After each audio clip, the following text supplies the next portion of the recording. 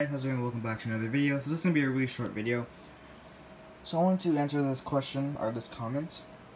Anyone know if there's a way to detach the comfort piece on the keyboard? So I believe they're referring to the wrist rest, and it's a little bit confusing because you don't want to break it because it's plastic, but I will show you how. So what I usually do is I turn the keyboard over.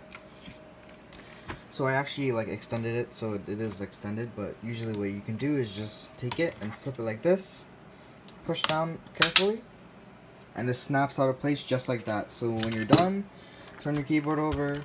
There you go. That's how you take off the wrist rest.